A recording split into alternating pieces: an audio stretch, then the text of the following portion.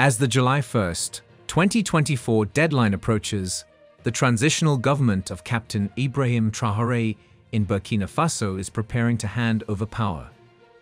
Traore was appointed interim president in October 2022 after taking control in a military coup the previous month.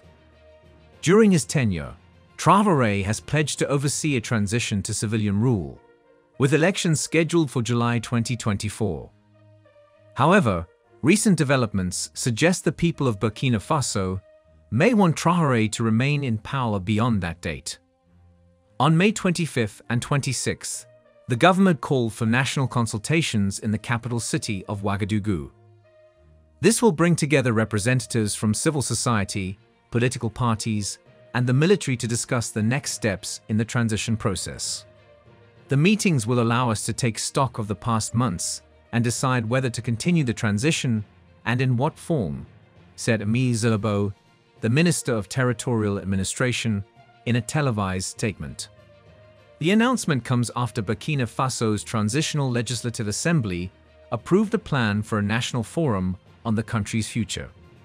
This forum will give the Burkinabe people a direct say in shaping the post-transition period. Interestingly, many citizens appear to be in favor of extending Traore's rule. On May 11th, thousands gathered in Ouagadougou's municipal stadium to pledge their support for prolonging the captain's term. "We've enjoyed Traore's leadership so much that we don't want a new leader to replace him," said one attendee.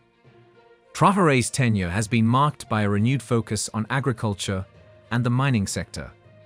Through initiatives like the Agro-Pastoral Offensive and the construction of a gold refinery, he has sought to boost Burkina Faso's economic self-sufficiency. As the country prepares for a pivotal moment, the public's appetite for continuity under Traore's command will be a crucial factor in determining Burkina Faso's political future.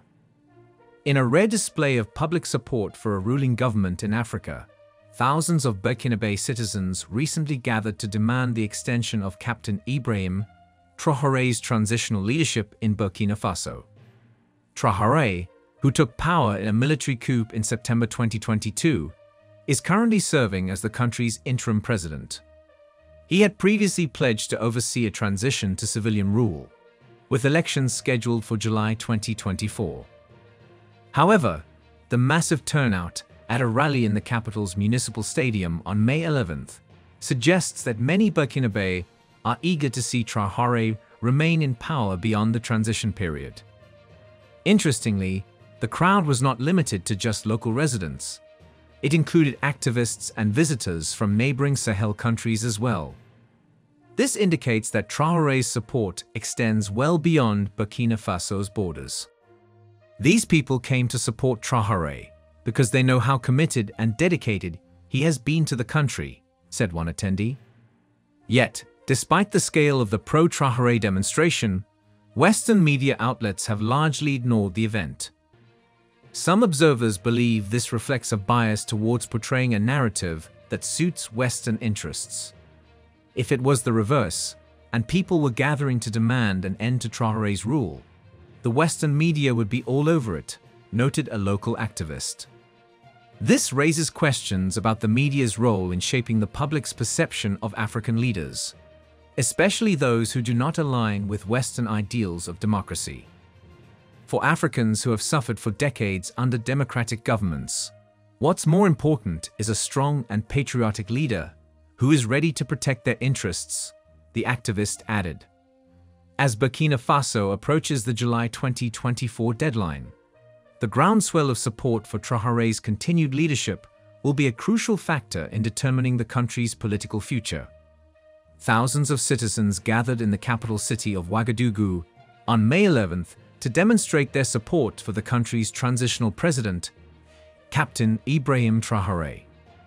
The rally was marked by impassioned calls for changes to the country's constitution and a rejection of upcoming elections. Prior to the event, the chief coordinator of the Black African Defense League Burkina Faso, Rasmain Ouagadougou, urged unity and solidarity among the Burkinabe people. He also warned against any attempts to disrupt the rally, stating that such actions would be considered a betrayal of our nation and dealt with harshly. The National Coordination of Citizens Watch Associations of Burkina Faso described the rally as a historic and solemn event, indicating the level of preparation and significance attached to the gathering. On the day, thousands of local activists and visitors from neighboring countries converged to back Traore's administration. Organizers expressed their belief that the scheduled elections are unacceptable for maintaining peace in the country and called for constitutional changes to fully liberate and revive the country. "We don't want to hear about another president. We don't want elections," chanted the leaders of local civil society organizations. This sentiment reflects the deep frustration felt by many Burkinabe citizens with the country's political leadership since the death of Thomas Sankara. However, since Traore's rise to power, the country has seen significant progress, particularly in the agricultural sector. According to Ghislaine Dabar, a member of the National Coordination of Citizens Watch Associations, the acquisition of tractors, plowing equipment, seeds, and agricultural inputs for the 2024 farming season has put Burkina Faso on a path toward food self-sufficiency. This includes the country becoming a wheat-producing nation, a feat previously thought impossible. The massive turnout and fervent support for Traore's continued leadership suggests that many Burkinabe are willing to forego the scheduled elections in favor of a more stable and productive transitional period under the military leader. As Burkina Faso's political future hangs in the balance, the voices of the people gathered in Ouagadougou will undoubtedly play a crucial role in shaping the country's path forward. Since assuming power in 2023, Burkina Faso's president, Captain Ibrahim Traore, has been spearheading a series of sweeping reforms aimed at revitalizing the country's economy and securing its future. One of the key areas of focus for Traore has been the agricultural sector. In 2023, the president launched two major programs, the Operation Agro-Pastoral Offensive and the Presidential Initiative for Food Self-Sufficiency. These initiatives have seen the implementation of various projects to boost food production and ensure food security in Burkina Faso. Earlier this year, the government partnered with the African Development Bank Group to launch an emergency project to increase agricultural output in the country. The €38.4 million investment was specifically aimed at mitigating the impacts of the Russia-Ukraine conflict on Burkina Faso's food supplies. Notably, in March, Traore allocated a staggering 78 billion CFA francs, approximately $120 million, to purchase agricultural equipment, including tractors and essential inputs such as seeds and fertilizers. This move stands in stark contrast to the spending habits of some other African leaders, who might have opted for expensive, flashy vehicles.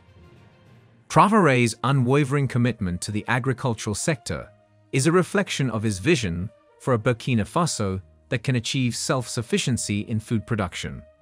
However, the president's reforms extend beyond just agriculture. Recognizing the potential of the mining industry, Traore has also taken steps to bolster the sector. In 2023, he banned the export of gold, a move aimed at streamlining the industry. This has been accompanied by the construction of a gold refinery and a mining waste facility, initiatives that are expected to create value-added jobs and opportunities for the Burkinabe people. Traore's reforms have not been limited to the economic realm. Taking a cue from his predecessor, Thomas Sankara, the president has refused to accept a presidential salary and has even cut the salaries of other government officials. He believes that it is unacceptable for a few to earn millions, while the majority struggle to meet their basic needs. On the security front, Traore has been actively addressing the challenges facing the country.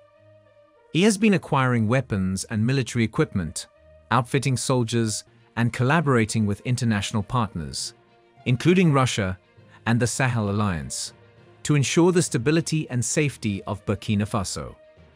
These sweeping reforms have not gone unnoticed. Earlier this year, Burkina Faso was ranked among the top best-governed countries in Africa by the World Governance Index, a testament to the progress made under Traore's leadership. As Burkina Faso approaches a critical juncture in the coming weeks, the nation waits with anticipation to see whether Traore will step down as president or continue to guide the country's transition. The decisions made shortly will undoubtedly shape the future of this West African nation.